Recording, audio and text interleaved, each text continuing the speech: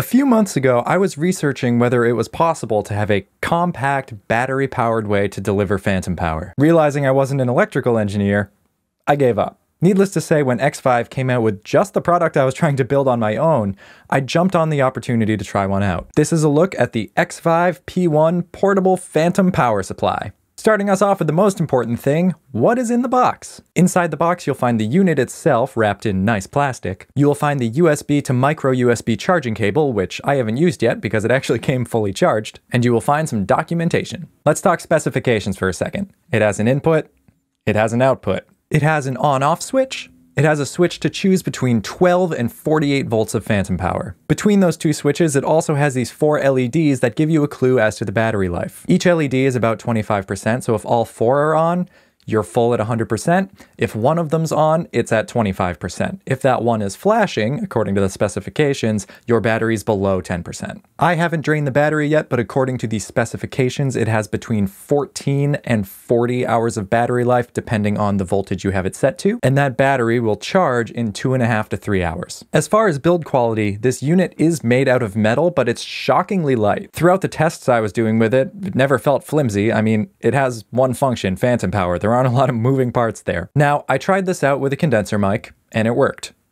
Great, that's what it's supposed to do. However, there was a test that I really wanted to try with it. The mic that I'm using right now is the SM7B, which has really low output. In fact, unless you're using it with a really high quality preamp, you need to actually get an inline boost to get it to a usable level. Because I'm just running this into a digital mixer, I'm getting that extra boost with an SE Electronics Dynamite. The Dynamite is a phantom powered preamp that boosts the gain around 25 to 30 decibels. Now, because of that inline preamp and because the preamps on my mixer are, fine, I get a relatively clean sound. I mean, my fan is still going and there's still road noise, but it's not being caused by the lack of power from my mixer's preamp. However, the preamps in Canon DSLRs are notoriously bad. What I wanted to see is if I could get a usable signal running the SM7B directly into this T6i. To do this test, I went online and ordered this cable. This is an unbalanced XLR to dual mono cable.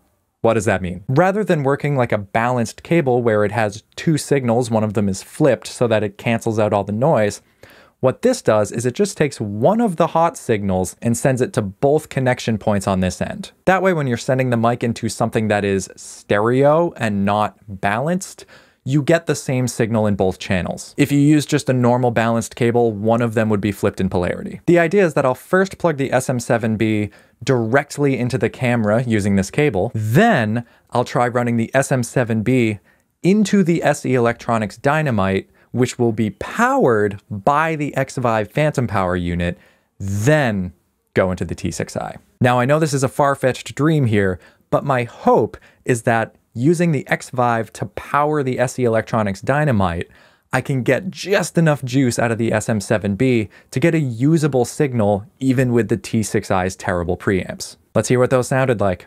I'm about 4 inches away from the SM7B, which is running directly into the Canon T6i.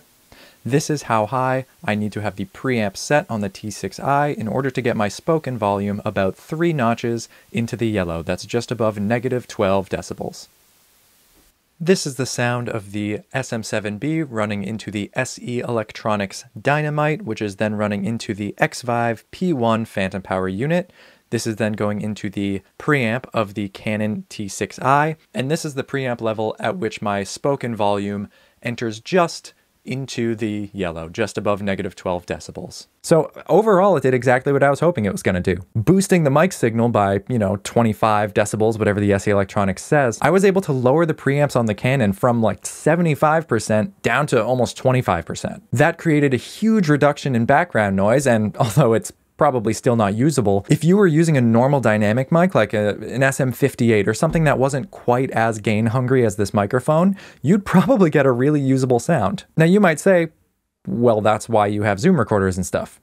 Yeah, but that wasn't as fun of an experiment. What I will say is the XVIVE P1 with phantom power activated is gonna last a lot longer than like a Zoom H5 with phantom power activated. And then there's the other obvious use case of just running a condenser mic into this directly into a camera. Another off the beaten path use case for this might be if you are running a condenser mic into a wireless unit like the ones Sennheiser has, or even the ones XVIVE has. Even though XVIVE has the U3C, which has phantom power, I mean, the 2 batteries are going to last a lot longer than 1 battery. I mean, I'm trying to be creative with the use case here, but it does what it's supposed to do. It's quiet, it has a sturdy build quality, the battery seems to last a really long time. Again, I haven't really been able to test that yet. You get the 12 volt and the 48 volt option. It has an input and an output, which is super important. So would I recommend this product to people? If you have the use case for it, 100%. And quite frankly, if you're buying an external phantom power supply anyway, it might make sense to get the one with the battery. Even if you power it from the wall most of the time and use the battery maybe